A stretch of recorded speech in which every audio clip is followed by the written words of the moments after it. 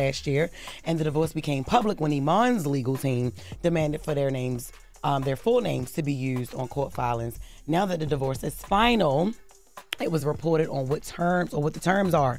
Iman, now listen, y'all, this because I'm nosy, so listen. Iman Shumpert has to make a one-time 7-figure payment to Teyana. It looks like Teyana Taylor and Iman Shumpert's marriage is about to end. When Teyana gets her millions, she will be so happy. She will beam the whole way to the bank.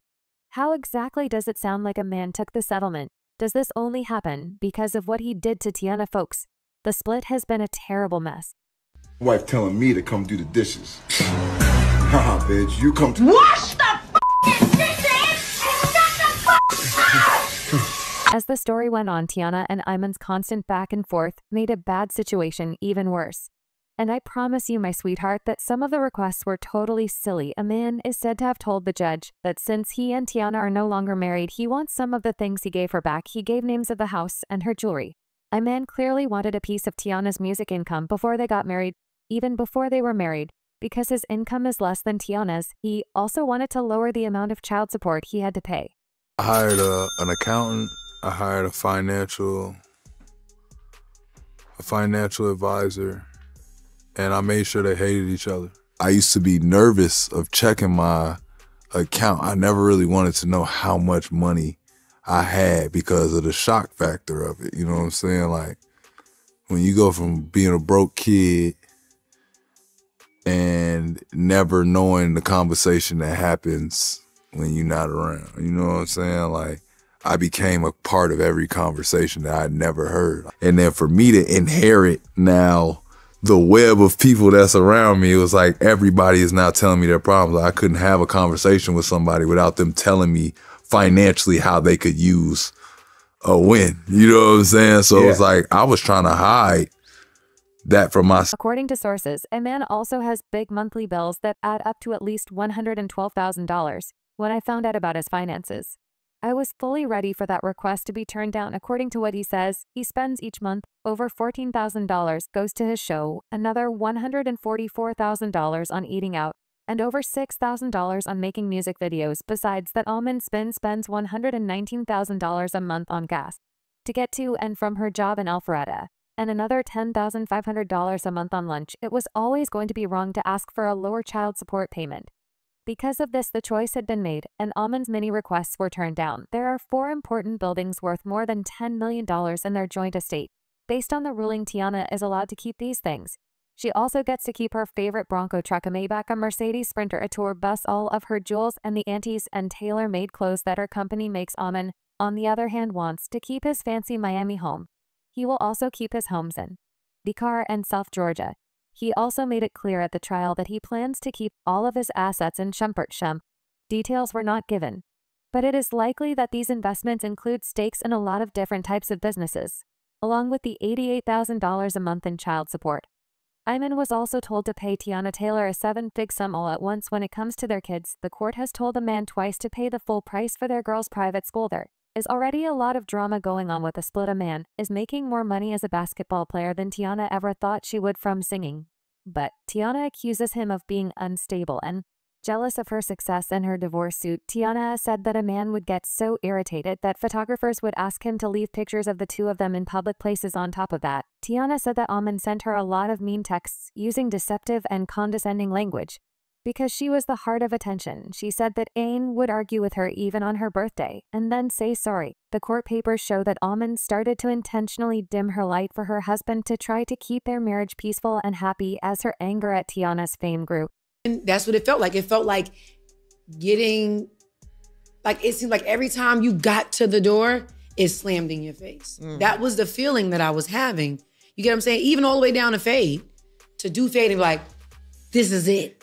Fade was fire. Exactly. Another and I moment. feel like right after Fade, album should have dropped. You get what I'm saying? Like, it was just, it was always something. So I was like, what were these moments and who were these moments really for? You know, clearly these moments are bigger than me. It's interesting that Teyana said she turned down acting and music offers because Iman told her she couldn't work. Still, she brought up the fact that Iman felt cheated when quit her job after giving birth to their first child, which is why she went to court. She said Iman had been angry and very self-centered while they were married. Teyana says she thought about getting a divorce twice before she finally did it because Ian cheated on her before, during, and after they got married. Iman was sharing pictures of them and their 2-month-old child with what she thought were other women. She said that's why she wanted to end their relationship in 2018. In a different document, Teyana told the court that Iman never took enough care of the kids and supposedly forgot to feed them even. When he was in the house with them, Ain looked like she was high on drugs while she was taking care of their 2 kids. Iman, Junie Taylor, 7, and Rue Rose, 3 are my 2 little girls.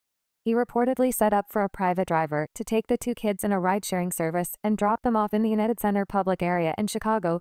The main thing Teyana wanted to say was how angry she was at Iman for not caring about the kids' safety. Dear ones, there's more. Teyana says Iman borrowed more than $3.7 million without telling her, which took $4.50 million away from their joint wealth. She also slammed Iman for not paying the taxes on the Miami, Florida home they shared. She began by saying that Iman had always paid the property taxes on all of their properties until all of a sudden he "Stop, my little one, it's all been too much for you." But the relationship was just as bad. So it's clear that they would be better off if they went their different ways. If anyone knows, rumors started going around in April 2023 that Iman and Teyana were no longer together. Their actions don't match up with how supportive Teyana's mother has been since she became a single mom. To set the record straight, Teyana wrote a long Instagram post in which she finally talked about the split rumors. In fact, she said that they had been apart for a while. In line with how she had previously defended Iman, she quickly said that cheating had nothing to do with the breakup. After 10 years together, Teyana Taylor and Iman Shumpert have separated.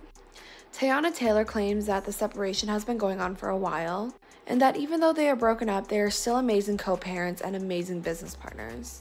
And infidelity had nothing to do with their breakup. She said, to be fair, yeah, Iman and I are separated and have been for a while. For the record, cheating had nothing to do with our breakup. We are still the best of friends, great business partners, and an unbeatable team. When it comes to raising our 2 beautiful kids together, we value our family very, very highly. We've been married for 7 years and together for 10. But we've never talked about it or played with the idea. We all saw how he insulted Teyana over and over again during the song and the divorce papers while she stood up for a man didn't. As an example, a woman came forward in 2016 to say that she had been seeing a man for 2 years during the same time that he was seeing Teyana the woman. And a man are said to have met on social media and had planned to meet in a hotel in Denver. Kyrie Irving, another Cleveland Cavaliers player, was already in the room when Iman got there. The woman said that the guys had asked for a trio, even though she didn't like the idea. Besides that, there were also claims of cheating. Even when Teyana said she was married to baby, things didn't get better for my baby. I do some crazy things. Seemed to describe Teyana's relationship with Iman in the 2018 song 3-Way, which made people think that the 2 were in a trio relationship. He can get everything he wants that way. To put it simply, working together makes things better. Also, I'm really glad to have you on board. When a friend told Teyana she didn't value herself, she told the truth about her relationship with Iman in 3 ways. She also said she didn't have low self-esteem because she and a man liked sleeping with other women. Sometimes when people heard that my husband and I had a trio relationship in the past, they said, "Oh, she'll do anything to hold on to her man. I'm not interested. That was my job to take care of." There were reports in January 2019 that Albie Rides had slept with Teyana and Iman and gotten pregnant. As a result, this made the many charges of cheating even stronger. Unknown sources said in February 2022 that Iman's husband had seen a singer with 2 girls who want to remain unknown watch Dancing with the Stars. This made the accusations of adultery even stronger. A woman also posted pictures of herself leaning on Iman in a pretty sexy way and in what looked like Iman's chain right before they announced they were splitting up. When Teyana saw that the strut wasn't going away, she chose to end her relationship with Ian and look for peace. This would mean some kind of healing to me. Right around what part does this come from? Right now, a lot of wounds are being bandaged and handled. The cuts are also getting the care they need and will heal soon.